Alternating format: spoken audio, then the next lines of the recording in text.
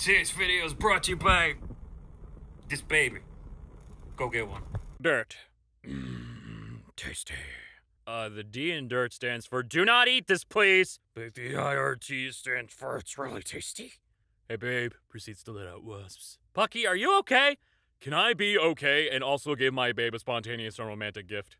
Society peaked at the iPod Nano. Why is this right? 7 million people in the earth, 0 messages in my inbox. 7 million? In the earth? Free them.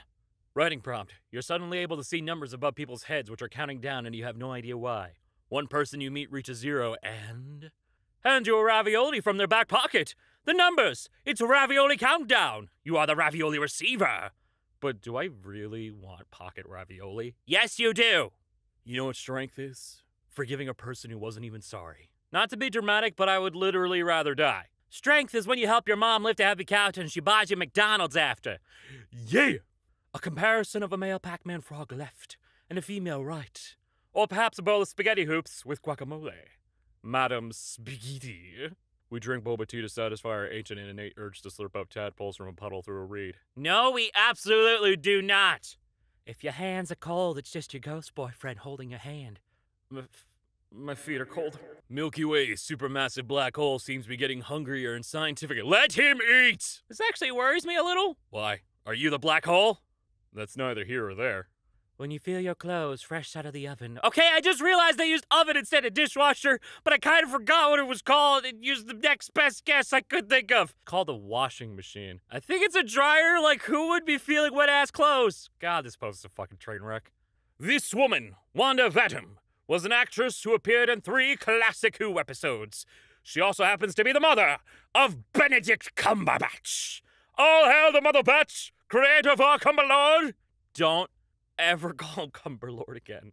See, if you're charming and intriguing and have good negotiation skills, you can, in fact, keep your soul while bargaining with some sort of centuries-old entity, demonic or otherwise. What even prompted this, you ask? I went to a car dealership. This randomly landed on our porch last night after a storm.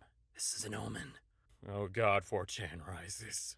Bro, is the PlayStation 5 coming out soon or something? Give him time. He would have to come out to a lot of people. Maybe not everyone who would accept him for who he is. Wait, what kind of come out? Let cashiers have chairs! Cashiers don't have chairs where you live? What the fuck? In America, if you're not standing, you're not working. In Europe, you're working while you're working. Chairs help you. What the fuck is up with America? Hold up! People in other countries get to sit while working? America needs help. I love cultural realizations like this. It surprised me so much when I went to Europe and cashiers were sitting. If you turn to your left, you see the emos. Is that My Chemical Romance? Oh my god, not every group of emos is My Chemical Romance. Shut the fuck up, Tumblr. Okay, but it actually is My Chemical Romance? This is the funniest fucking thing I've ever seen. Guys, I have a great idea. Behold, a platypus bear? Ah, Barry the platypus bear! I still think one of the funniest things about Mario Sunshine is when Bowser Jr. calls Peach's mom, and she doesn't go full denial. It's like, oh shit, maybe, sort of look.